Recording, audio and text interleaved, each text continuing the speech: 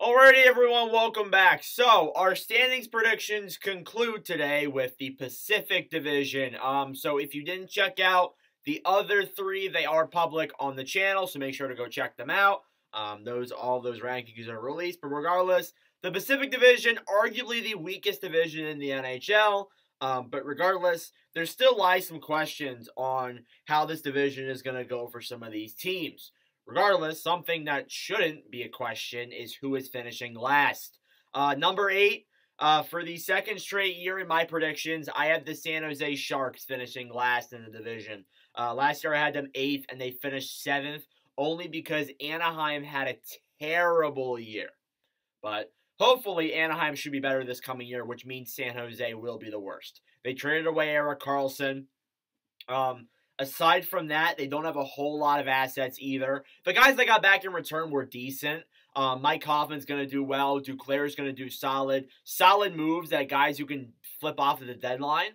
So definitely good signings there for San Jose. But regardless, they will be bad. They probably will be worst team in the league bad. If we're being honest. That's where I see them finishing.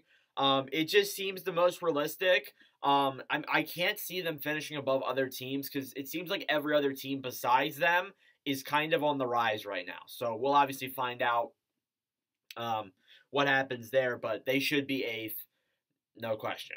Number 7, however, is where things get interesting. I have the Anaheim Ducks finishing 7th. Last year I had them finishing 5th, and they finished 8th. It was a terrible year, an absolutely painful team to watch. I remember watching a few of those games towards the end of the season especially, and I'm just thinking to myself, oh my god, this is terrible. So, yeah, they were in a bad spot. They're going to get better this year for sure, but it's September 28th, and Trevor Zegras and Jamie Drysdale have still not been signed. Still, through this amount of time, October is literally 3 days away.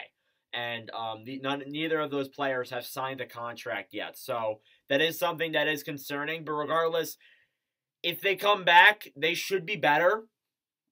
They should be better for a team that was bad last year. Some of the younger guys coming into the lineup going to hopefully progress more. They have an okay roster, but it's no roster that's going to help them out and make the playoffs as of right now. So honestly, realistically, they're going to be 7th again, but this should be the last year of them being 7th. Hopefully. Hopefully it's the last year. Number 6, I have the Vancouver Canucks. And I already see some disagreement with this. People don't like this take at all. Just because of how Vancouver kind of improved over the offseason, which I agree, they kind of did, but I still don't see them as a legitimate playoff contending team. Last year I had them 4th, and they finished 6th, so I'm going with them going 6th. I can't see it any other way. Just realistically, I look at this roster, they have a good offensive core. Their defense is questionable, although I think it will be better. And then goaltending is going to be decent. But I don't know. It all depends on that start of the season. If they start off well, then they're probably a playoff team. If they go 0-5 out of the gate again, then they're not making the playoffs another year. But realistically, they do look better, and it wouldn't surprise me if they finish above some of the teams that I'm going to say here. But as of right now, I have them locked in at 6th in the Pacific. At number 5, I have the Seattle Kraken. Last year I had them 6th, and they finished 4th. So it was a very surprising year. Seattle had a great season. And it was a year where a bunch of misfits came into the playoffs, defeated the Stanley Cup champions, and damn near defeated the Dallas Stars as well. But this year I feel like they might take a little bit of a step back because they might have gotten lucky last year, I feel like. But still, they're a solid roster. And missing the playoffs this year isn't going to hurt them too much. You have a young pool here. You have a young group of guys coming in, and especially another high draft pick too would for sure help. And they weren't expected to make it last year, so I don't think they should be expected to make it this year either, if we're being honest. But yeah, Seattle, I like them more and more every year. They're going to keep improving in the standings for sure. It's just going to take some time. Here's where things get interesting. Number 4, I have the Los Angeles Kings, and people might disagree with this a lot. Last year I had them 2nd, and they finished 3rd. LA with me, I feel like, and it's all because of the goaltending. It's all because of that goaltending of Pheonix Copley, David Rittich, and Cam Talbot. I cannot see that making the playoffs in a top 3 spot. I can't. Just so much question is there. Don't get me wrong. I like Pheonix Copley. He's probably going to be the starting goaltender. And he had decent numbers last year in LA. But besides that, I can't see a world where they finish top 3 with that goaltending tandem. The rest of the team is fine.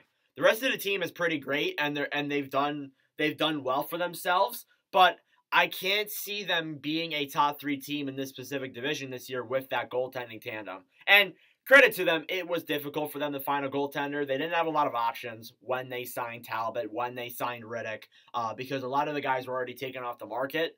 And of course, they couldn't keep Korpisalo around. So that was obviously a factor. But yeah, that's the biggest X factor right now with LA. We're going to see how that pans out for sure. Number 3, then, I have them, the Calgary Flames, at 3. I don't know what the hell I was thinking there. Last year I had them 3rd, and as a result, they finished 5th. But yeah, Calgary, I feel like people underrated them a little bit because if they could actually win in overtime, they could have been like a 48 to 50 win team around that area. It's just the fact that they suck in extra time. And I hate to say that to Flames fans, but it kind of is the truth. But yeah, like regardless, I think they'll be better this year. The goaltending's obviously a question there too, but I think it's a better situation than LA's, 100%. And of course, if Dustin Wolf comes in and plays well in the games he plays, not sure how they're going to handle that just yet. But if he comes in and plays well, then they're in a really good spot. But overall, I like the direction of where they're going, and they obviously renamed Michael Backlund as their captain, so that's a factor there too. So yeah, we'll see. Number 2, I have the Vegas Golden Knights. Last year, I had them 7th, and they finished 1st. That was a horrible take, and I will never do that. Never do that again. But yeah, regardless, Vegas, they'll be good this year. They've proven, but time and time and again, that no matter what they go through, they can be good. They won the Stanley Cup last year, so obviously they're going to be trying to go for back-to-back, which, they have a good shot at doing so. But overall, they're a solid team.